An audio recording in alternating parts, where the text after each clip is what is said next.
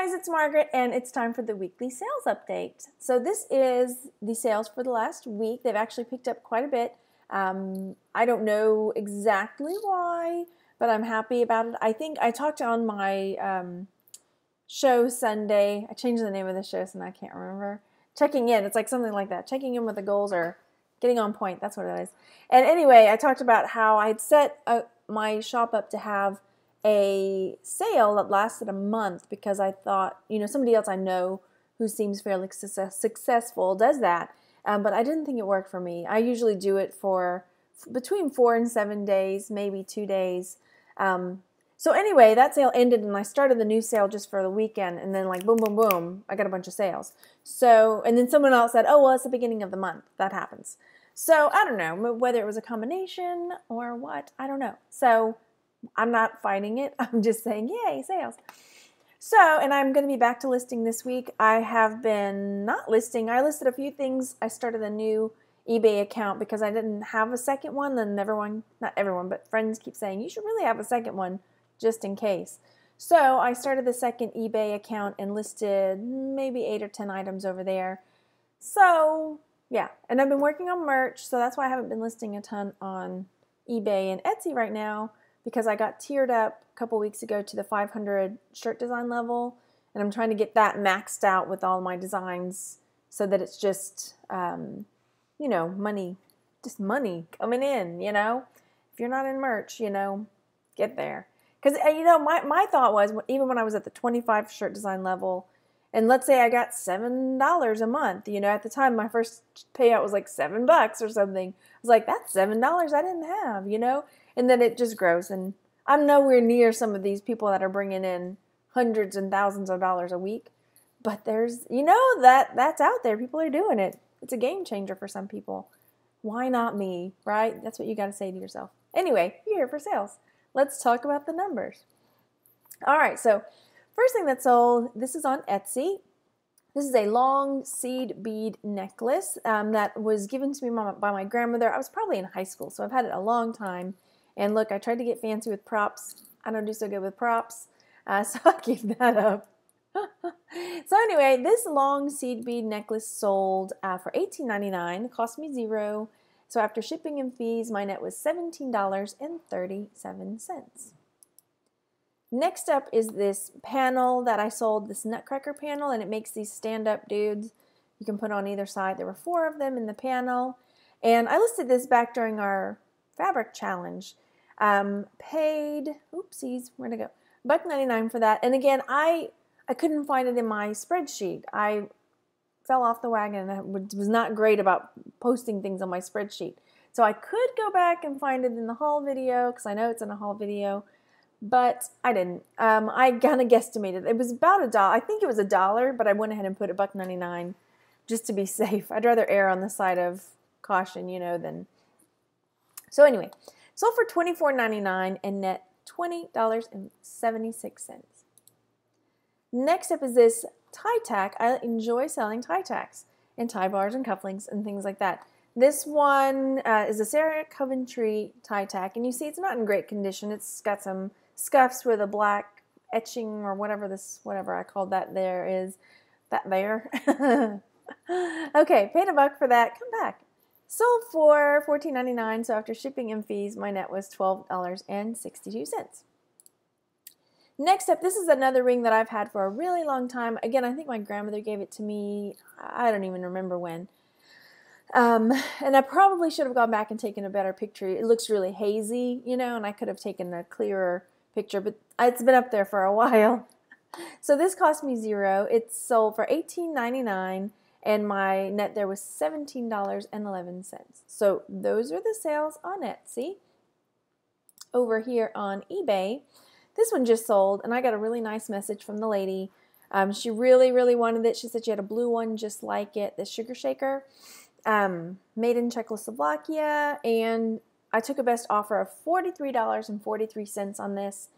So after shipping and fees, my net was $38.11. It cost me $0. It was in my grandmother's sugar shaker collection. This little green frog sold. I was so tempted to keep him just because he's so darn cute. Okay, so Picked him up for $1.50. He sold for $9.37 on sale. My net there is $7.52. So cute, right? And then this is one of my grandmother's VHS tapes from her China painting. So this tape, and there were two things that sold to the same lady. And this porcelain cross box with the birds on it, trinket box, this was painted by a friend of my grandmother's. Both of those items sold to the same person. So, where are they? Here they are. So it ended up being $37 combined for those two things. And then I didn't get a chance to send the invoice to correct the shipping, so she ended up paying shipping on both of the items. So my net was $40.28, but I felt really bad because she paid like over $10 more, you know, or about $10 more in shipping. So I ended up refunding her $9 because that was, I don't mind going over a little bit and keeping it, but I think $10 or so, $10 over is a bit excessive, even for me. So yeah, this and this sold. I took best offers on both of them, just because. Okie dokie. Next up, this helicopter tie tack sold. I picked this up in a lot and ended up averaging out to be 85 cents. It sold. I took a best offer of $15 on it, and after shipping and fees, it was $12.56. Pretty good. Pretty good. And then this sold. Oh my goodness. Here's another thing. I remember very vividly buying it at an estate sale, and I remember periscoping it, and I remember having it in a haul video, but I did not put it in my spreadsheet. I put that I bought it for $5. I think it was probably less than that because $5 seems like an awful lot for me to spend. But I remember when I bought it thinking, I've never seen anything like this. So it's a bell, like here's this bell, and then this is a lighter. It was so funky weird, I just I had to have it. So yeah, there's the lighter. Very bizarre, lighter, bell, feather. So anyway, I put that I paid $5 for it. It may have been less, but here's the mystery. Okay, so sold for $25. I took a best offer, because really I wasn't really sure what to price it at. Now, it's sold to somebody in Vietnam, but I'm on the global shipping program, so somehow there's a workaround. So Mr. Vietnam, I don't know how I got around the, global shipping program, but I was just like, you know what, whatever. It's not a big deal. So I shipped it off to him. I could see how somebody might flip out. Oh, I'm fixing my leg. Hang on. That, oh my gosh, I only use global shipping and now this is not going global shipping. But yeah, I think it's going to be fine. So yeah, we'll find out. So anyway, it's sold, and so my net there was $18.81. I'm pretty happy with that. And I'll let you know what happens. But he sent me a message saying, hey, make sure you package it really nicely and safely, whatever, because it's coming to Vietnam. Okay. Okie dokie. So this Bible sold. I picked this up for free from a local charity shop that gives their Bibles and religious books away. So it sold on sale for $7.87. And after shipping and fees and all that, my net was $6.85. And then this Maltese cross brooch sold. I picked it up for $1. I think it was at the local charity shop over here that I bought. Bought it for $1, took a best offer of $20 on that, and that net me $17.24. And then this final sale. So I did the Sephora Play Box, and this one I decided I would try out because I wasn't in love with anything in it. So I decided I would go ahead and sell it and just see if I could recoup my money. But here's the thing, I forgot that I put my shop on sale. So anyway, this $18.49 probably would have net me a little bit more than I did, about $5 more. But when I put my shop on sale and this was included in that, somebody snapped it up like that because I bought it for $10. This for a play box, $10. So it sold for $13.87. So my net there was $1.89. So I didn't really recoup a lot of my money, but it's a live and learn kind of as process because I didn't even think about that. I was like, when I put the shop on sale, that was going to be factored in.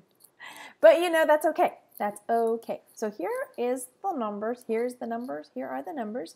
I minus the $9, so it was just over $200 that I made. And let's see how, this is my Etsy numbers. Clunk those in over here. Some and that. So on Etsy I made $67.86. And on eBay, let's put them over here. eBay I made $143 minus the $9 that I sent. So 132 or something like that. 34. Pardon me. Okay, so my net was $211 this week, which is really nice. And I'm hoping that this coming week is going to be even better because I will have more time to list finally. Yes. So yeah.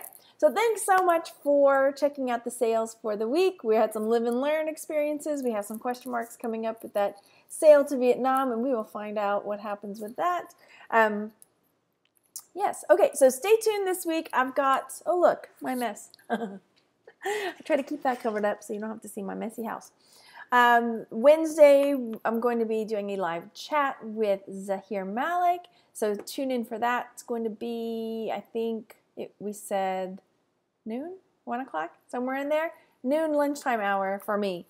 Okay, so thanks so much for watching, you guys. Make sure you hit that like button down below. Subscribe if you have not already, and I'll talk to you later. Bye.